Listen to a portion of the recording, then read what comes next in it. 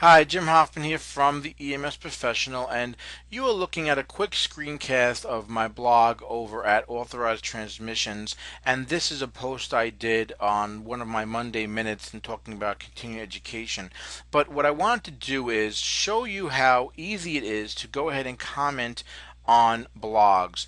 You know, a lot of us as EMS bloggers encourage readers and listeners of our blog posts and podcasts to go ahead and make comments on the blogs, and this helps us really target the content that we're putting out there, helps us fine tune what you want to see, what you want to listen to online, so that this way, when you visit our blogs and listen to our podcasts, you're getting the most valuable content you possibly can by taking advantage of stuff that is geared and targeted to what you, the listener, or you, the reader, want to hear. So it's pretty easy to do. Most blogs have an area below the post where you can go ahead and type in your information.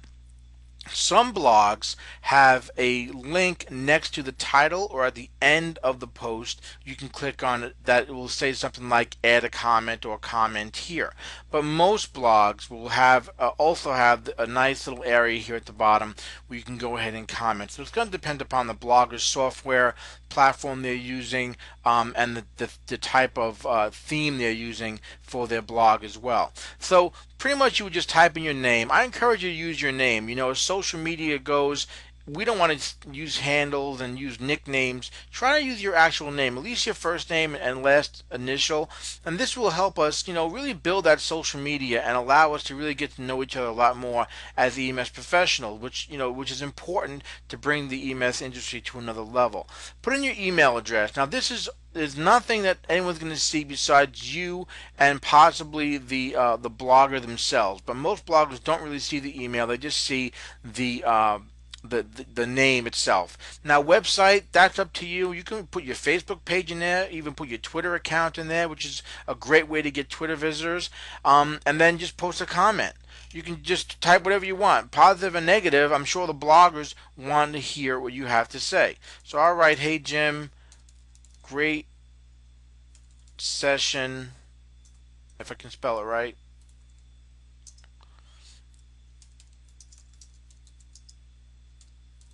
Keep up the good work. And that's all you really have to do. Just something simple. You can type as much as you want or as little as you want. And then just hit submit.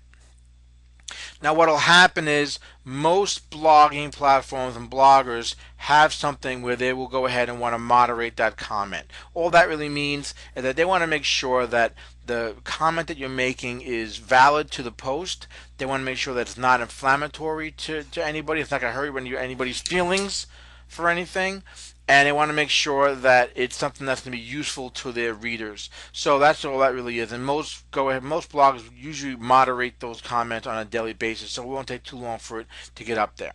Now, the last thing I just want to mention also, another way you can help comment is most bloggers have a share type platform here, and you can use a various numbers of social media platforms. Most popular, of course, is the Facebook and Twitter, where you can go ahead and share a certain blog post with your Facebook followers or your Twitter followers, and you can make a comment there as well to encourage people to go ahead and read or listen to that blog post, which is another way you can do it, and that keeps it within your own followers and your own fans instead of having it on the blog itself. So whatever you're more comfortable with is still a great way to go ahead and get that information, spread that information, and let the blogger know that you enjoyed reading what you saw. So that's pretty much it. It's like, again, it's very easy to do. You shouldn't be intimidated or scared to go ahead and do that. None of your personal information is being spread across the web or anything.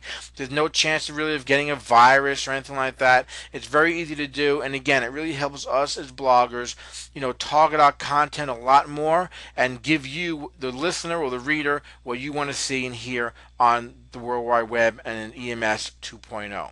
This is Jim Hoffman from the EMS Professional. As always, stay safe.